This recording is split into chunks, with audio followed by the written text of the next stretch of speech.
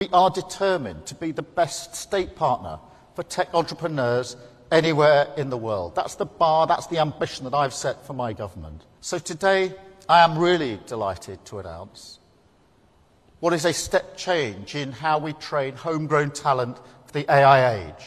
A partnership with 11 major companies to train 7.5 million workers in AI by 2030, which means, of course, in this global race, we can be an AI maker and not an AI taker.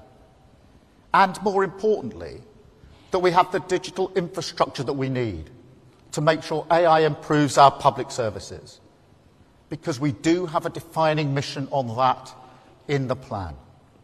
A responsibility, if you like, to harness this unprecedented opportunity and to use it to improve the lives of working people.